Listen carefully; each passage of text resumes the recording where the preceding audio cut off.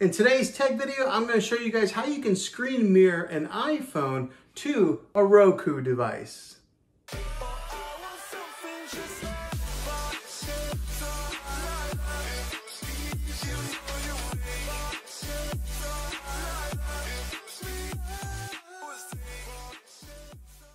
Well, hey guys, Juan here. Thanks for stopping by my channel and checking out this video.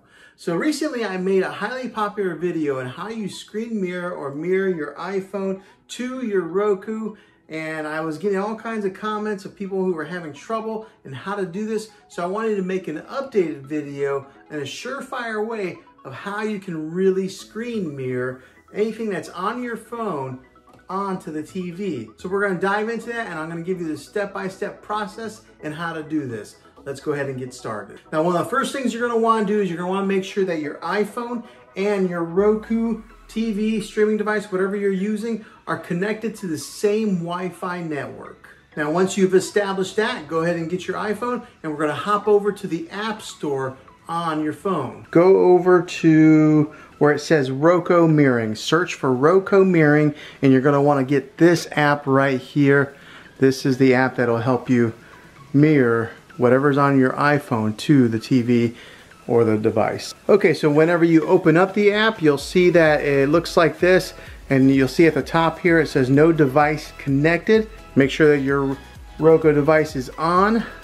Tap on that. As you can see, my Roku Express Plus popped up there because it recognized it. And here's the other thing, is you want to make sure you're kind of close to your device, your Roku TV or streaming stick, for it to pick up. But once you have it up there on your screen, you'll tap on it. Down here at the bottom, it'll say connect or cancel. You're going to want to hit connect. And now install channel on Roku. You're going to want to hit install. And now it comes up on the TV there. You'll hit add channel with your remote control. It's adding the streamer and it's on there. Okay, now it says to install and launch your streamer for Roku on your phone.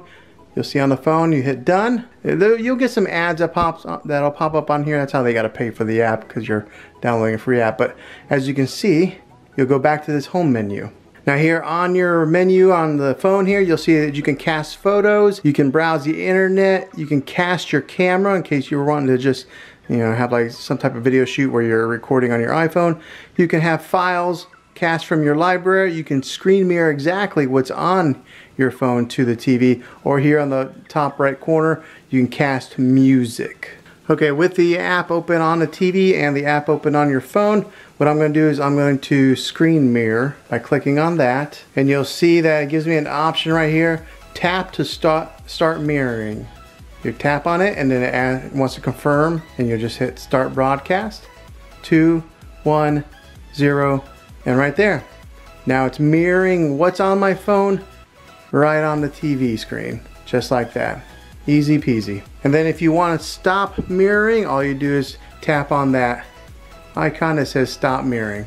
Okay, now here's just an example. I pulled up a YouTube video, I pulled up my channel trailer video, and as long as I'm holding it vertically like this, it broadcasts vertically.